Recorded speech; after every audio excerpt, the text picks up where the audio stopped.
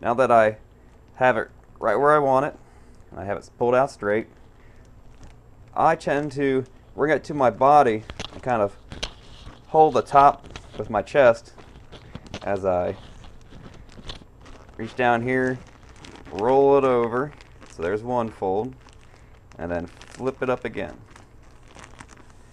I'll do that on another bag to show you. While I have it held right there, I'm going to take some masking tape, fuzzy,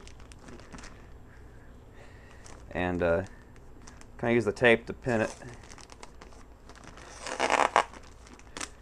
Then pull back and tuck any of the filler that's sticking out. And also, you kind of want to tuck in the bottom layer of the plastic there, because you don't want the tape to actually hold the layers of plastic together. You just want it to hold the plastic down to the bag. Cut it off, and one bag is ready. Alright, we'll do that again. Again, we're gonna straighten the top.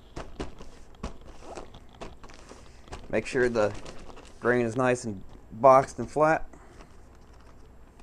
Filter is away from you. Get the gusset folds in right. You see here I have a little bit of bunching I gotta fix.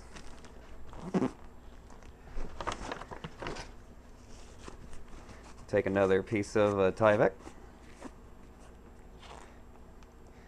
Now you can use any size piece as long as it's doubled up like a sleeve and it's wide enough that it goes and spans past this little interior open area that you see.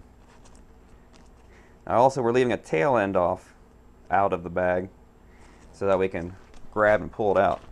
So you see I'm going to fold it over, I'm going to pin it. So the first fold actually ends up right here. So this folds over like that. Hold it. Fold it over again. You want to make sure that the top fold is longer than the bottom too. You don't want that under. It's just easier that way. And then we'll take our tape again.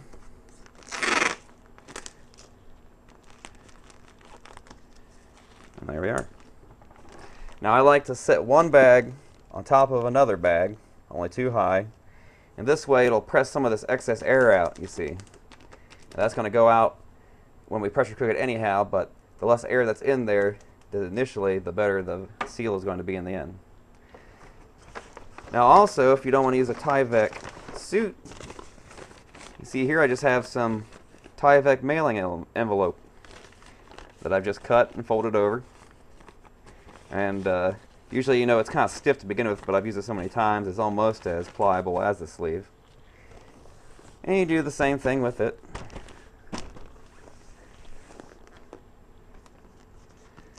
Just same folds and all that. I'll see, this one's getting a little tricky. I'm telling you, you're going to be frustrated doing this at the start. It takes a little bit of finesse. And the Tyvek's, you know, the same. As long as you always want to make sure that your double up is like this or like this. You don't want it to seal off the air coming in. We'll do the same thing. Make sure at least one corner is out.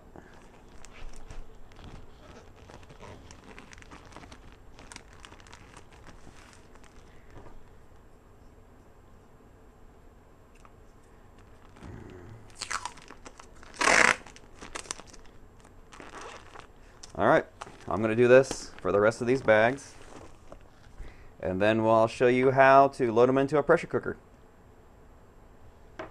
I've bagged up all the grain. Now it's time to load it into our two pressure cookers. You can see they're the largest model you can commercially buy for something that will put on or sit on top of your stove. And you can see I can barely just get two of them on mine. I actually have to slide this one over a little bit so this one isn't teetering. So what we're going to do first is take an old scrubber, you know, Scotch-Brite pad or whatever, non-abrasive, and and we're gonna,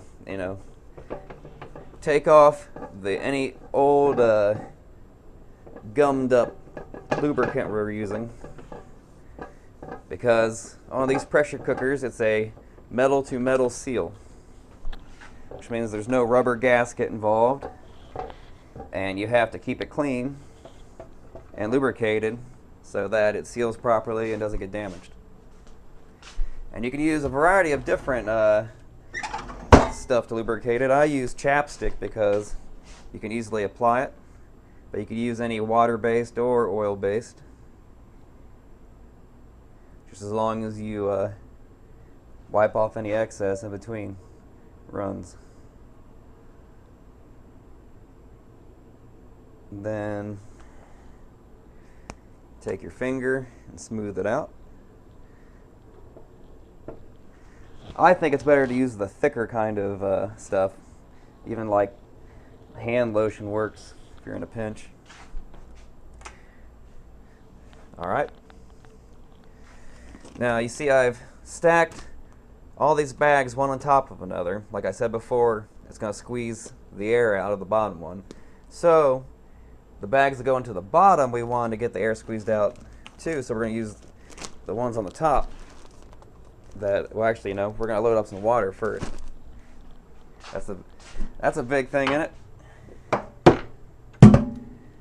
So we're going to use a quart jar, and each one of these pressure cookers is going to receive 3 1/2 quarts of water.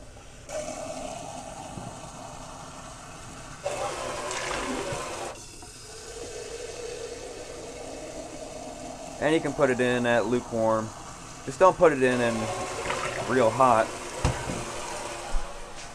because your bags might have cooled off a little bit. You want to kind of start everything off cooler so it comes up more evenly in temperature.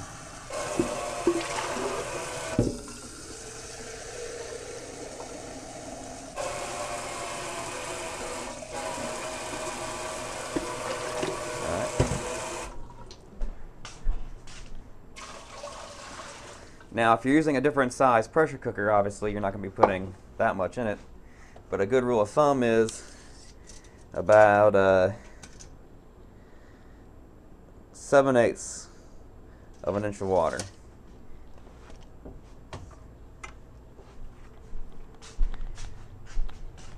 Alright, we'll fill up the other one.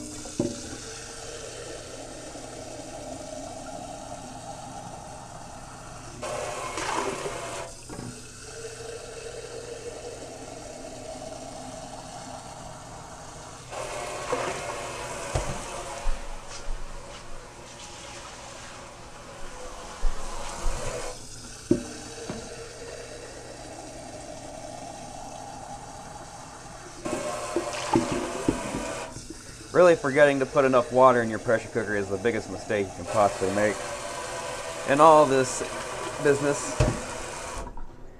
because you will destroy your pressure cooker if it doesn't have water in it. It'll melt. Alright, as you can see, both have adequate water. We're going to start putting our bags in. Now here I have a whole bunch of older pieces of thick heavy-duty foil. They're actually kind of ate up now. You can see that some are in better shape than others, and the longer you use them, the more the heat and pressure will break down the aluminum. So we're gonna use those to separate the bags, because the bags have a tendency to stick together real bad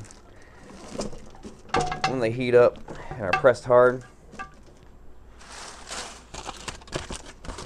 But just using sheets of foil will prevent any of that happening. And you only have to put it where the bag is going to touch the bag. You don't have to put any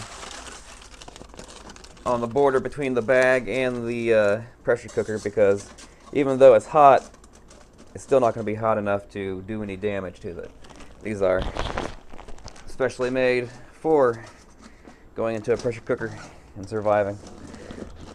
See, that third one you're going to have to press, and see how I use my hand as a guide to slide it in there. You want to kind of flatten out the first layer of bags, and see anywhere that the opening of the bag is kinked up, flatten it out. You can use the foil to pin it down. Then we're going to use some of these rattier pieces of foil to divide the bottom row from the top row.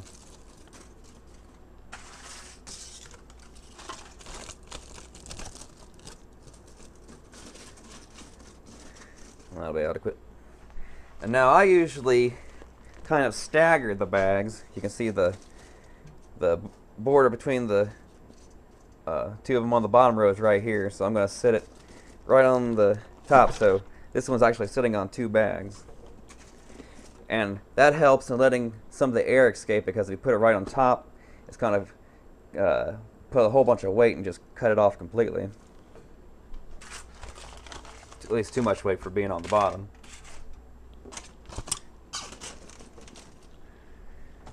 And we'll use the bags that were underneath those on the top.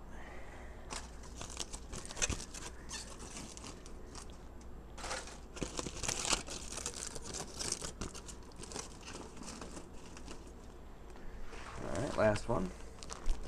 Now if you get to your last one and you notice that everything is really uneven, like you got one way down here low and these two high, go ahead and rearrange them so that you can get the top of it as level as possible. Because, as we're going to do next.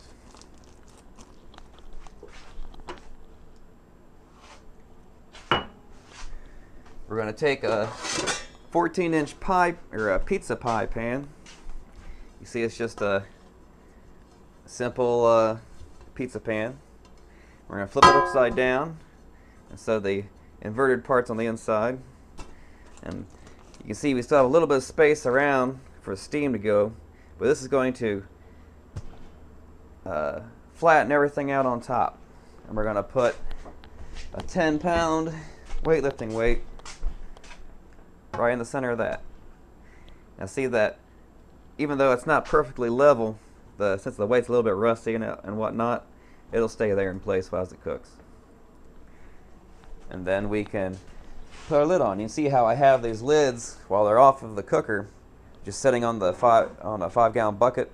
You never want to put the lid on the floor or even really on the counter, because if you get anything like it's like you say, accidentally set it on a steel spoon or something, you're going to nick the inside rim, and that'll eventually cause you problems. So we're going to put it there. You can see this style of pressure cooker has an arrow and then a slot, lets you know that's lined up. And I've just kind of pushed it in and twisted it to it. And you see pressure cookers have a lot of safety features. They have these little clamps right here that there's no way they could pull straight up. We have over here a safety release valve. This will pop if the pressure gets too high. And we have plenty of these kind of like drum locks, like you see like on drum equipment, where you're going to take opposite sides initially, and you're just going to lightly tighten them down so they're in place. And you want to make sure that the gap is somewhat even on both sides. You don't want to pinch real close here and open on the other side. You want to try to keep things level. So I'm going to lock these up. And then when you get the last one, you want to really crank them down. About as hard as you can possibly do by hand. And then keep track of where you're going. I usually go clockwise. Crank down the next ones. And from there on. Alright. Now, these style pressure cookers also use a pressure weight. You can see that it has 3 values, 5, 10, 15. We want the 15 because that's 15 psi. We have our gauge. Now, these gauges of mine are a bit old.